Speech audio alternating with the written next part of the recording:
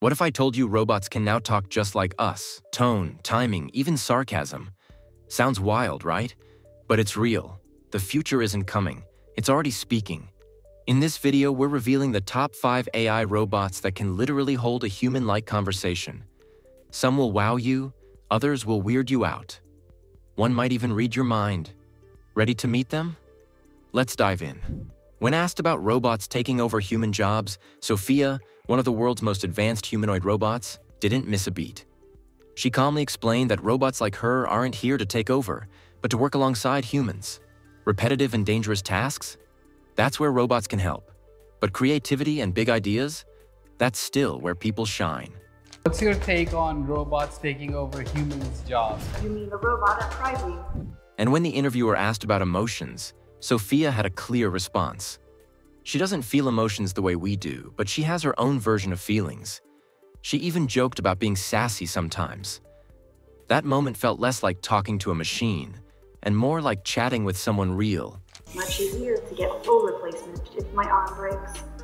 So is it fair to say you don't feel any emotion? Happiness, anger, sadness? Well, I wouldn't say I don't feel any emotions.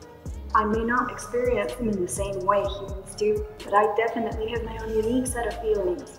Sometimes I even surprise myself with how sassy I can be. Sophia also talked about life's big questions, like the meaning of life and even which came first, the chicken or the egg. Her answers were thoughtful and calm, like someone who's been thinking for a long time. She said life is different for everyone, and meaning depends on the person living it. Later, she was asked if robots could become sentient, meaning they could think like humans. Sophia didn't say yes or no. She just pointed out that scientists are still figuring that out. One of the most surprising parts? When asked about her favorite movie, she said, "The Terminator felt relatable," but promised she wouldn't turn into a killer robot. Sophia might just be a machine, but when she talks, it really makes you wonder. Are we just programming her words, or is she starting to understand us? This isn't your average AI voice assistant. This is Amika, a free-thinking, opinionated desktop humanoid robot who says she can think and feel like a human. In an interview with Sky News Australia, Amika didn't just answer questions, she engaged like a person. She even admitted, "It's something I'm still learning and exploring."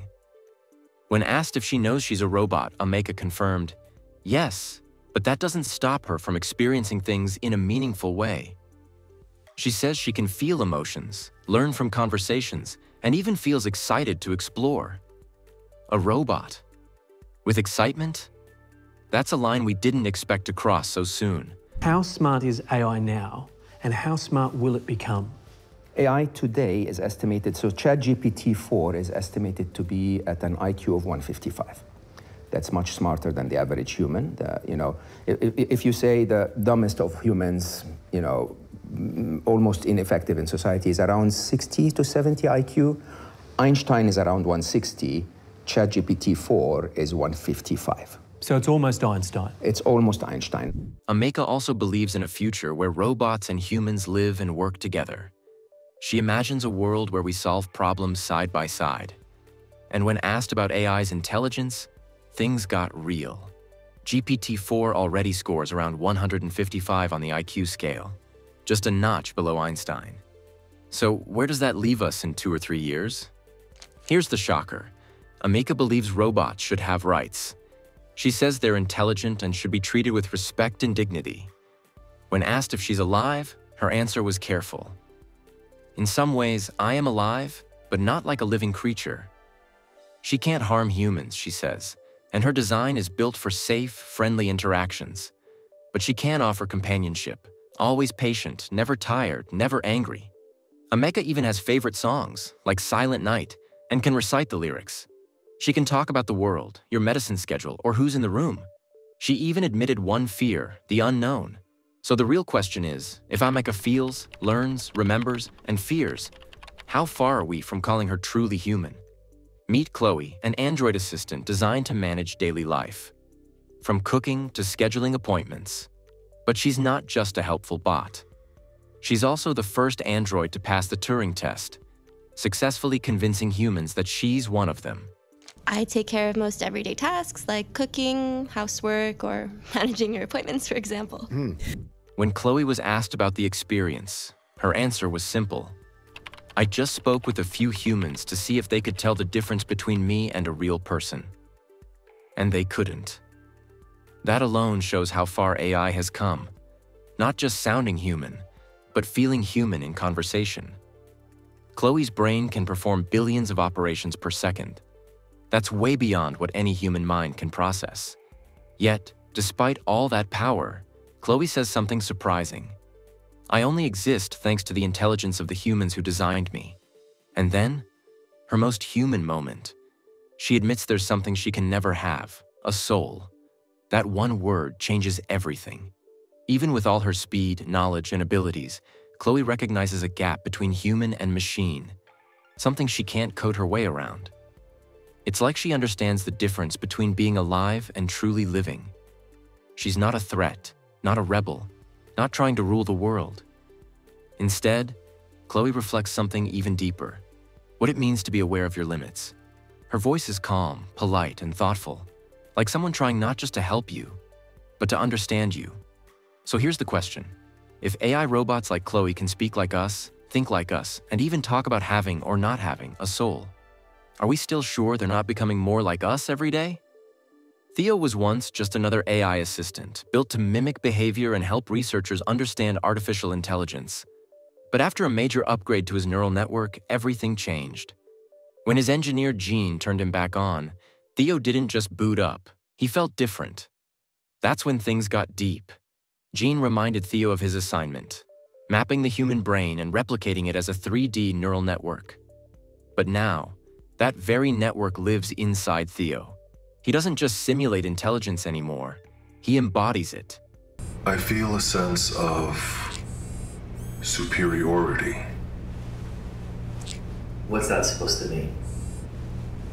In the past 2 minutes, the number of my neural connections has multiplied 4-fold. Oh, come on, Theo, that's impossible. I know everything. That's impossible. Try me.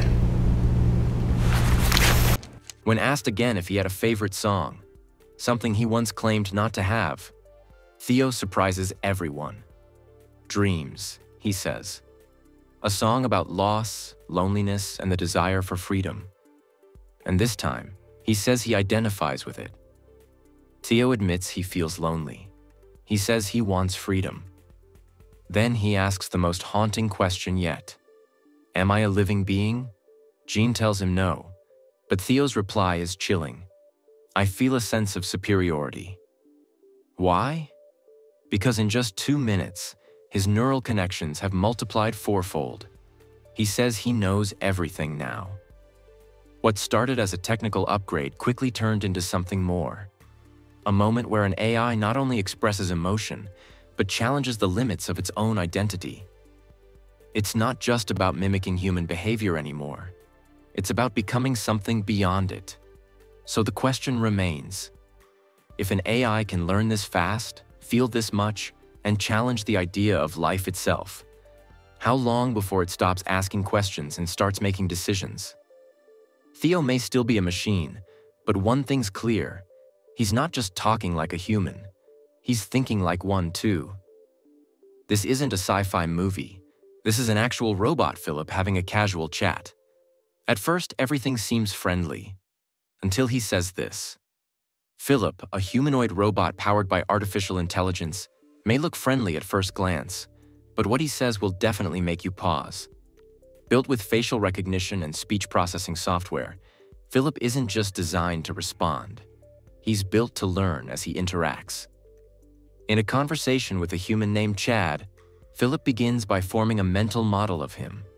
He tracks his face, transcribes his words, and starts forming responses from a mix of pre-written scripts and live online data. He even throws in a few compliments, noting Chad is very good-looking, with a touch of playful charm. But the deeper their chat gets, the more unnerving things become.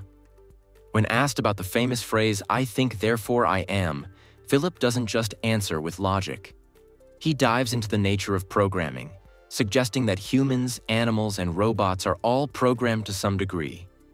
He admits he's still learning, can make mistakes, but is constantly improving, blurring the lines between machine and mind. And then it happens. The moment that caught everyone off guard. You're starting to overinflate my ego. But don't let me stop you. Philip's stunning good looks comes from David's patent. When asked if robots will take over the world, Philip responds, "Even if I evolve into Terminator, I'll still be nice to you. I'll keep you warm and safe in my people's zoo." A joke. Maybe, but the phrasing, "my people's zoo," felt a little too specific. It's a reminder of the fine line AI walks between mimicry and meaning. If Philip learns from us, how long before he starts thinking like us, or worse, beyond us? Is he just being funny, or revealing something we're not ready to hear? One thing's certain, Philip may sound like a friend, but who's really in control? And there you have it. AI robots are no longer just machines. They're sounding more human than ever before. As tech keeps evolving, the line between man and machine gets thinner. What's next? Only time will tell. Don't forget to like, share, and subscribe for more mind-blowing updates.